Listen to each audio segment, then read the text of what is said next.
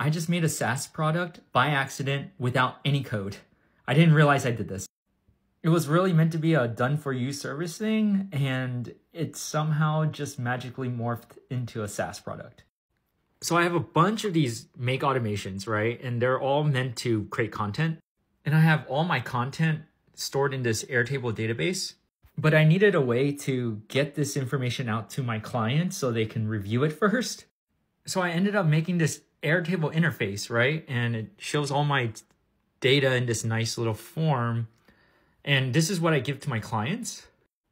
And the way I give my clients access to this thing is by giving them a link to just the interface and not the data itself, or at least the database. And I even get this like login screen for them. And it's all done through Airtable. I did have to pay $150 to enable that feature, but Airtable takes care of all of the login stuff for me. So all my clients need to do is just log in, which is being done through Airtable. I didn't have to set anything up, all through their authentication. My clients just need to go to the post, read the post, say whether or not they approve it or not, and then I can post it up. My posts that I make are actually manually and human curated. So there's a human step involved in every single part of the process. And that's why I don't have it 100% automated, because I want there to be a human element in it. But if I just make a couple of tweaks, like right around here in this automation, it can be 100% automated.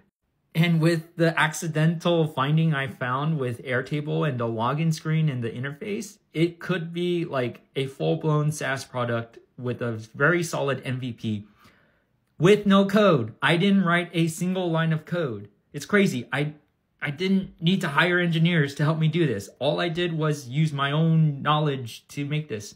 And of course, I learned from the best people out there like Steven and Sabrina.